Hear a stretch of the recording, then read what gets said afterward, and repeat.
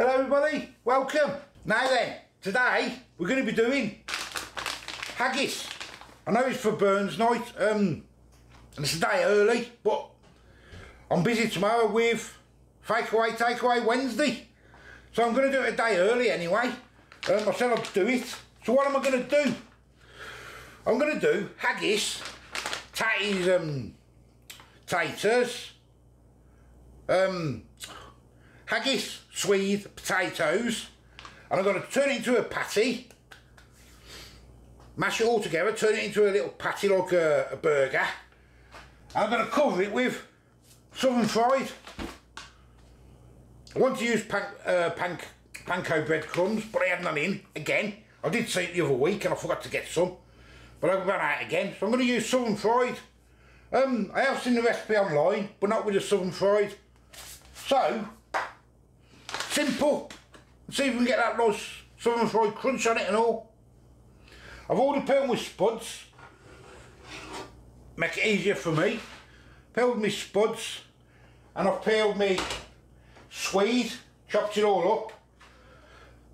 I put them in 2 pans, and then I'm going to put them in one pan at the end and mash them up. Otherwise I don't think I'll have a big enough pan, because my haggis is going in the big pan. So it's quite simple then. This haggis was, I got it from Tesco. Last time I done a haggis, people said it weren't the best, but for me it's good enough, you know what I mean? I'm going to open it up. Quite simple. If I can remember how to do it, just wrap it in foil, put it in the boiling hot water, put it in the water, boil it, and leave it for 45 minutes. So it's quite simple. There we go. I'll get some foil. Crack on. I don't know where the day's gone again today. I really don't. Get a bit of foil. Cover it up.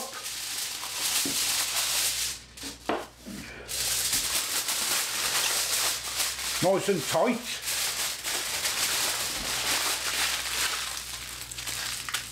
And I remember when I had it before, people saying try haggis, and I thought, oh, I'm not going to like that stuff. And it is. If you've never tried it, try it. It's really nice. It's really nice. And I didn't want to do a normal tatties on the plate, and I thought, well, let's do something you can munch. Put it in your lunchbox and take it to work or something, I don't know. Right, let's get that in the hot water. Get the pan on. I've had it boiling already, because time's a ticking today again. And you just got to go in the water for 45 minutes. So it's quite simple, isn't it? Bring them to the boil and put it on a simmer. And in the meat, after about 20 minutes or something, I'll do them. Start getting them boiling, we'll mash it up. It's been in about 20 minutes, I'm just getting my water on my potatoes now and my Swede. I'll put a bit of sugar, a bit of salt in, not too much. You can always do it to taste after. We're going to let them boil up. Drain them, mash them. Right, potatoes are done. Well, not done, but you know what I mean. All soft. Swede's not done yet, but Swede does take a lot longer than spuds, doesn't it? So, I'm going to get myself some butter. Well, marge for me, because that's all we got. I'm going to mash them all separate anyway. And then I'm going to combine it all in one go. I don't know if you can see that with the, you see it properly? With the steam, don't know. Going to mash them anyway, you've seen mashing, ain't you? I'm going to season it, put some salt and pepper in it. When I've mashed it all together, both together, that's what I'm going to do. Now the neeps. A little bit with the neeps now, exactly the same. Bit of butter, get it in there. And we'll mash it away. Bit of milk. Don't have to clean that because it's all going to be done together. Right, mix it all together now. Bit of salt, some bit of pepper. None of that because you've got the haggis going in. The haggis is done, I've took it off. Couldn't handle it yet, it's far too hot. Then we're going to get the haggis into there and put them into some patties. The haggis should be cool enough to handle now, I think. Let's have a look. Ow, ow, ow, still hot. Let's open it up.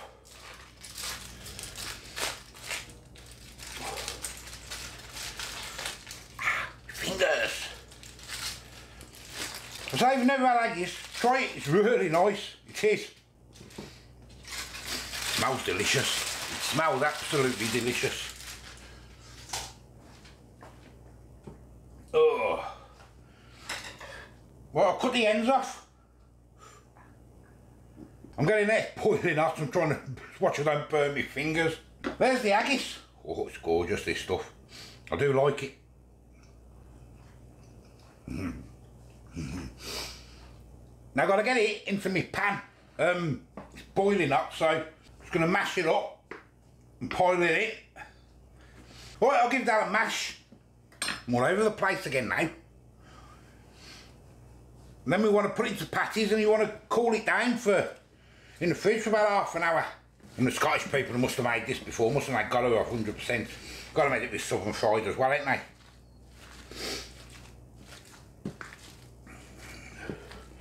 My only concern is, will it fall apart?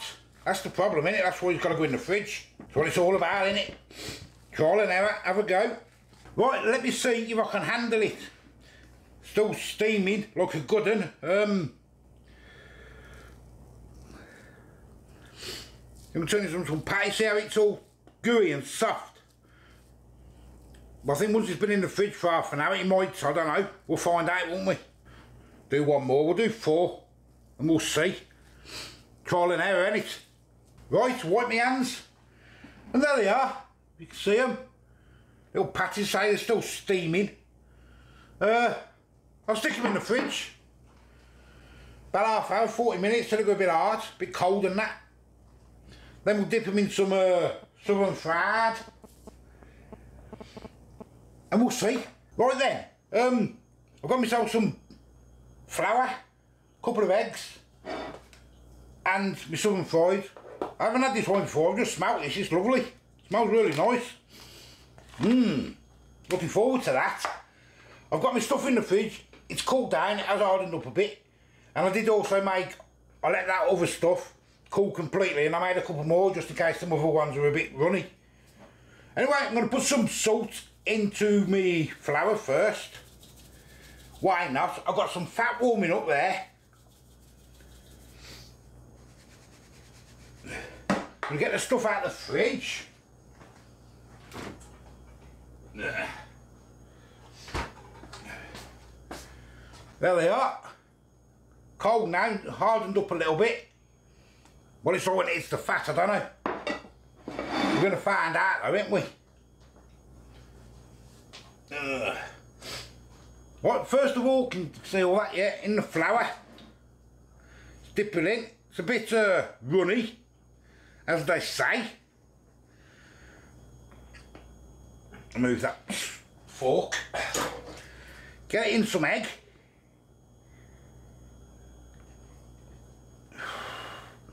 Get it coated. Probably disintegrate, knowing me. I'm going to do one at a time, obviously.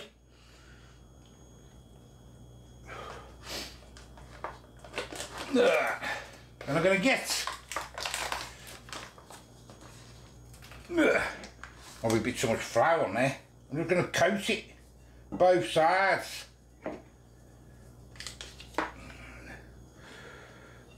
I'll just wash my hands in between each one because I'm going to make a right mess. You know what I'm like? Not sitting there eating a pizza, ain't you, Bab? Yeah. Because you won't eat this.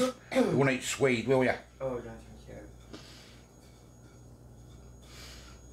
You've got to be careful it doesn't disintegrate, you see. It's falling apart now.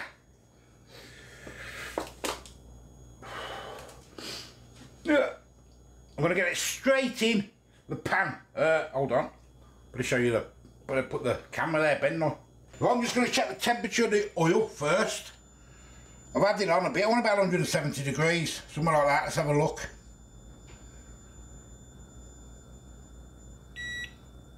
Oh yeah, way too high. Turn it down a bit. But I want to give it that quick blast anyway to hold it together. Right, turn off thing. There we go. Moment of truth, people. Got to watch them coming apart already, look, you can see it. Wanted to give it that quick fry, don't we?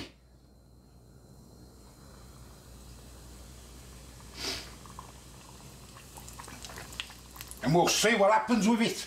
Can't see it working, but the instructions I've seen online says it might come apart. In other words, it probably does. I can't remember what it says to do if it don't. I think it just says, I don't know, leave it longer. Just like a fish cake, ain't it, really, I suppose. What I've done, guys, I've got the other ones out, the ones that I left to cool down, they're literally steam dry. So I think them other ones might be a bit wet, so I'm going to try one of them next. I've flipped this one over. It does look sort of, but it is falling apart a little bit. Let me show you. Looks a bit like a fish cake.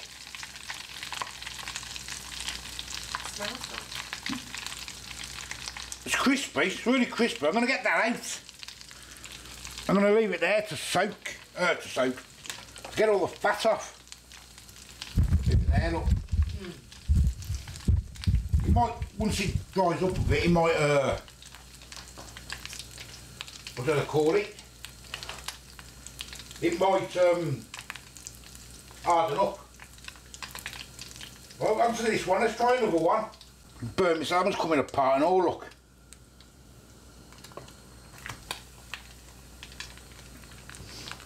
Right, I'm going to turn this one over. I've put them other ones back in the fridge. I might revisit it tomorrow or something. Well, I can't do it tomorrow.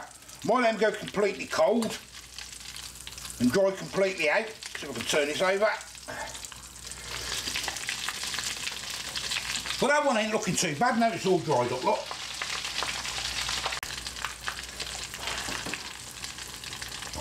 One, two, three. Right, I'm going to get this one out and all now.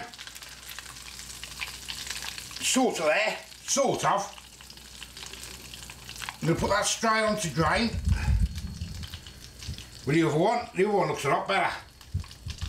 I'm going to turn that fat off, I'm not doing any more. We'll let them drain away and then we'll have a little taste and we'll, I don't know.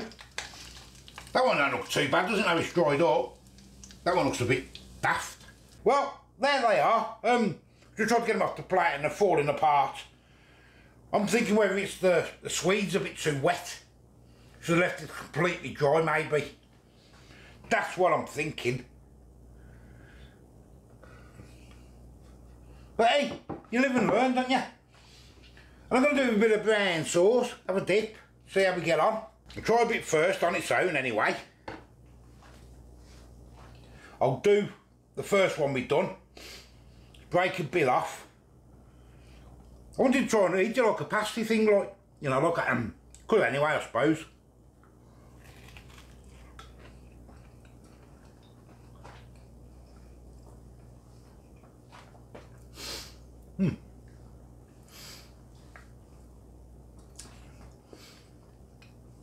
Very nice, but very mushy.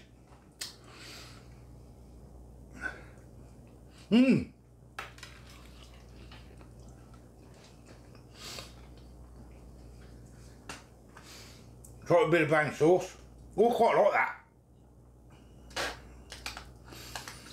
I do quite like that. I do like it a lot.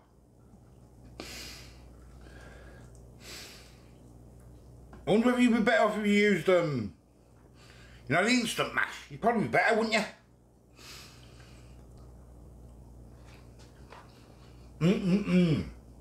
You can try a bit of this back? No? No, thank you. No. It's got Swede in it. Got the Swede in it. You can't really taste the Swede. No, No, you sure? I've got my pizza. It's just a shame I can't eat it properly.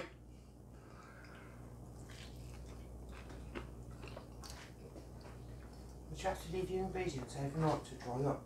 You what, bad? Would you have to leave your ingredients overnight to dry up? Well, Like it- this week the next day? No, I reckon not. The potatoes are too wet. And the Swede, I reckon I should have left it for like an hour or 2 hours to completely dry out or something once I cooked them. That's what I reckon. But it's nice. Let me know if you've done this, any Scottish people. You probably have. With a southern fried on it. Just a shame. I did seem to do them on a plate like with an egg on top or something, didn't I?